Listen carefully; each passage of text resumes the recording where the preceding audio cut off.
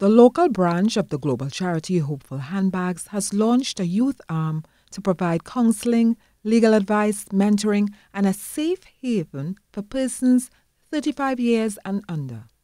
On Sunday, President of the local branch, Clyde Robinson, said the charity will work with other like-minded organizations to meet this initiative. One of the things we're doing is partnering with different clubs, different martial arts club, Golden Eagle, and make that connection because, again, we are here to help. We're here to break the cycle. He added the organization is also facilitating scholarships and other exciting opportunities through regional and international bodies. The space that we're going to create is that sometimes something is happening and they run to us and we basically try to get a panic room that we could put them in that panic room and keep them safe and, contact the necessary authority.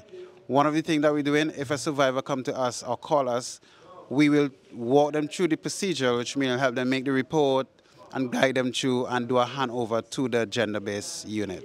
So guys, Gender training and officer from the Gender and Child Affairs Division, Richie Bansraj, applauded the group for its latest initiative. You all are engaging in positive asset-based youth development. You're looking at the strengths of all of the youth. Focus on all of these strengths and develop it.